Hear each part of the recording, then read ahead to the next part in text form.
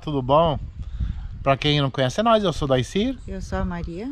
E nós somos do canal 60 na Estrada. Hoje nós vamos mostrar uma casinha assim sensacional para vocês não ter a desculpa de dizer que não tem como viajar, né?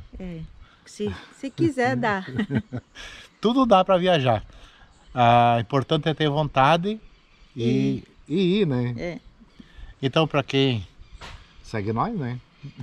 Segue nós nas redes sociais, no Instagram e no YouTube.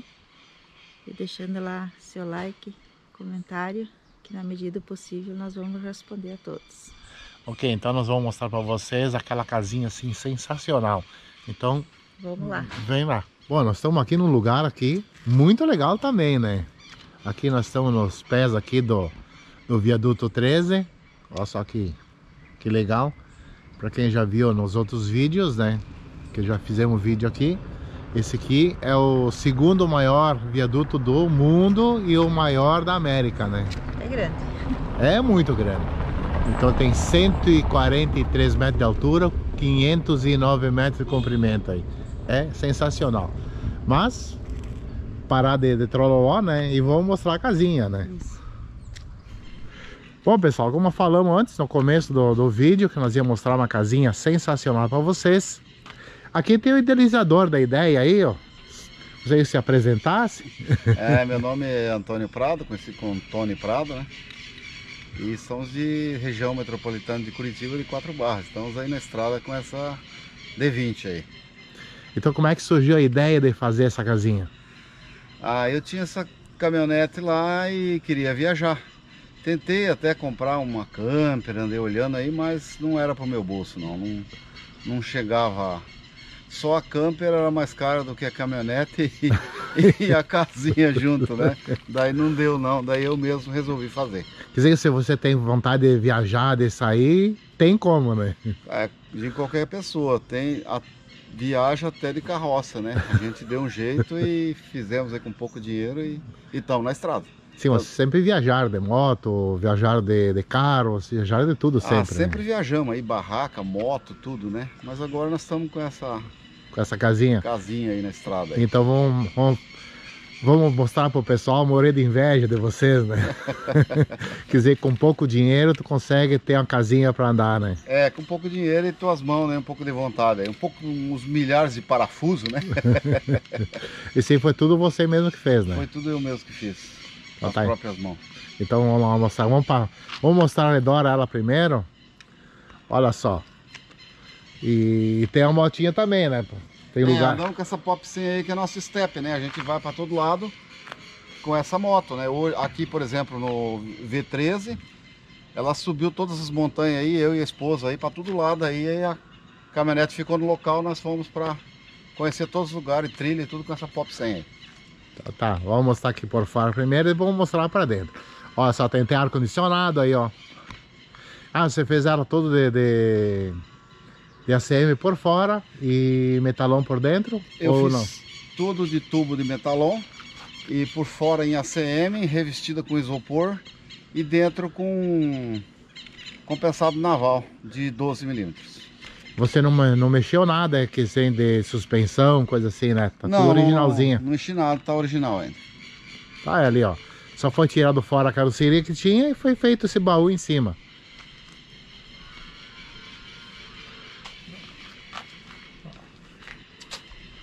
Ali, ó, as janelinhas do banheiro, do quarto. Você tem a cama em cima da cabine, né? Eu tenho uma cama de 1,38 m em cima, por 2. Nossa! Aí, ó. Uma caminhonetinha bem íntegra, bem bonita. Olha só que coisa linda. Nossa, tá vendo aqui você tem um nicho aqui, que é isso aqui, hein? Isso aqui é quando eu abaixo todo, tô num camp, no lugar aí, eu tenho uma cozinha externa aqui. Vou abrir pra vocês verem. Claro, não brinca que tem cozinha aí também. Aqui. Olha só, pessoal. Você não quer sujar lá dentro, cozinhar um peixe, um camarão, alguma coisa, aqui é o lugar, né? Aqui é o lugar da fritura aqui fora, aqui, pra não ter que sujar lá dentro da casinha lá. Ó, legal. E aqui Ah, tu tem a escadinha para subir lá em cima. Tu tem placa solar também? Tem uma placa solar de 470 que toca. E ela te supre tranquilo. Tranquilo, é tudo 12 volts. Ah, beleza, olha ali, ó. Agora vamos ver lá dentro, né? Se permite nós ver lá dentro? Lá dentro eu vou deixar pra dona da casa. Olha só que prático, gente. Mostrar pra vocês aí. Olha lá, ali abaixo aqui. Ah, e tu tem mais uma mesinha ali, pelo que eu tô vendo. Essa aqui é o step da cozinha, né? Aí, tá aqui. Você utiliza aqui. Olha só que... E não precisou pagar milhões, né, por isso. Não, isso é tudo foi aproveitando. Bom, agora então nós vamos mostrar a casinha por dentro. Olha só, é alta do chão, hein? Vamos mostrar dentro. Ah, aqui dentro tem a patroa. Bom dia. Bom dia, seu nome? Marcelina. Olha só que legal. Ah, então dentro de casa sempre a mulher tem que mostrar, né? É, entra e fica à vontade. Tá, aqui pelo que eu vi na porta tem um banheiro, né? É, entrando aqui já tem o banheiro. Pô, já vou direto pro banheiro, mas que coisa. Temos Pô, olha banheiro. só o banheirinho. Essa furação aqui tu fez com Decoflex, né? Isso. É, segura Nossa. bem a umidade, né? Não passa água, bem vedado mesmo. Pai, não tinha visto ainda com esse tipo de material. Ah, tem chuveirinho. Chuveirinho, Olha aqui, ó. Tem água quente e fria. água quente fria. Ah, o porta-pote botou lá embaixo. Fez um nicho lá pra colocar ele. Isso, fica guardadinho ali, não incomoda, né? Ó, o ar-condicionado aqui. Ah, tem o Elsis. Pra ter a internet aqui pra assistir um filminho de noite. Tem mais os armários aqui, ó.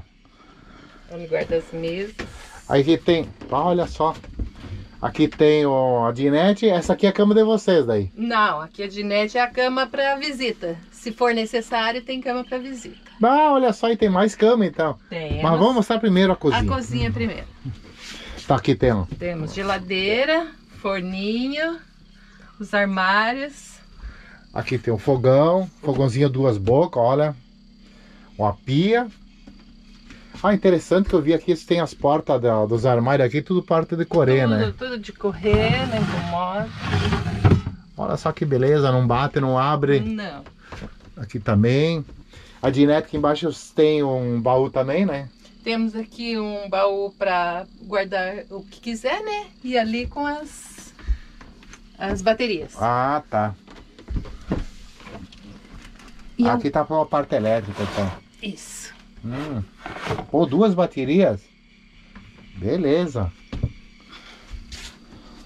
Ah, aqui tem um lugar para colocar as coisinhas gostosas aí, ó. Ah, então, se você falou que aqui não é a cama, então onde é que tá a cama? Vamos ao quarto, então. Mas olha só, gente, olha só. Ah, tem climatizador. Meu Deus, televisão também aqui, ó. Também. A cama do tamanho normal, padrão, casal, né? Não deixa a desejar, né? Nem um quarto. Ah, mas olha só o tamanho disso aqui, gente. Ah, só o único ruim é a escada para subir, né? Não, isso aqui é só um detalhe. A gente tira aqui e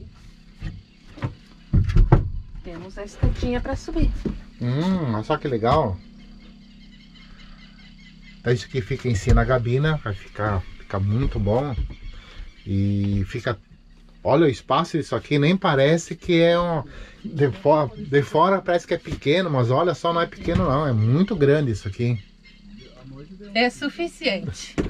Ah, acredito que sim. Agora, digamos, que o pessoal não tem mais desculpa não querer viajar, né? De jeito nenhum, tem uma casa completíssima aqui. Aí, e para lavar roupa? Ah, para lavar roupa temos guardado aqui uma máquina de lavar roupa, né? Meu Deus, olha só. Esse aqui é lá, né? A maquininha de 2 quilos, né? Isso. Ah. Pode ir pra estrada tranquilo, né? E o pessoal querem acha que não dá para viajar, tem que ter aqueles ônibus com as coisas grandonas e tal, gastando uma fortuna para montar. Exatamente, não é o suficiente para parar em qualquer lugar e visitar tudo que quiser. É isso aí então, olha só que beleza, né? E daí, Mari, o que tu achou? A cama, só não é uma cama, é uma casa, só não viaja quem não quer mesmo. Nosso canal, o objetivo é incentivar as pessoas a viajarem. Então quando a gente vê um carro diferente, um carinho assim diferente, a gente quer mostrar, porque o pessoal não tem desculpa, né? O pessoal dizer que não dá para viajar porque tem que ter isso, aquilo. Porque às vezes o pessoal tem um carro em casa e não sabe o que fazer, ou se dá ou não dá. Então quando a gente vê um carro assim, a gente mostra e o pessoal daí dá. Bom, muito obrigado, dona Marcelina. Imagina. E parabéns, viu? Parabéns mesmo. Obrigada. Bom, seu Antônio, meus parabéns, viu? Beleza a tua casinha ali. Então o pessoal te seguir ali, tem algum canal, alguma coisa? A gente sempre posta alguma coisa de viagem, algumas coisas aí no canal nosso, aí que tá escrito na frente ali da D20, é D20, né? D20 Adventure. Sempre tem algumas coisinhas lá, como construir, como fazer. Eu coloco lá, a construção tá lá. Alguma pessoa quiser ver como que faz, tá lá, como que foi feito, né? Ok, então, muito obrigado, seu Antônio. E vamos continuar se cruzando nessas estradas aí. Com certeza, se Deus permitir, muitas vezes. Então tá. E assim será esse vídeo de hoje. Espero que tenha gostado. De mais uma casinha que nós mostramos aí. E mais um pessoal que está na estrada.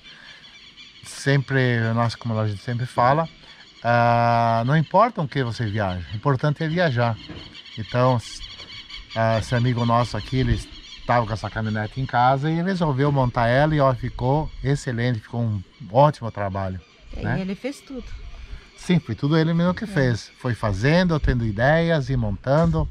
E ficou excelente, bom para viajar, né? Então, hoje não tem desculpa para não ir viajar. De repente tu tem um carrinho lá na tua garagem, lá, dá uma olhadinha, ver se dá de fazer uma casinha. É que a gente já viu na estrada aí, tudo que foi tipo de carro. O importante é a gente sair e viajar. Tá, pessoal? Então, como a gente sempre fala, se quer conhecer o Brasil, vem com nós.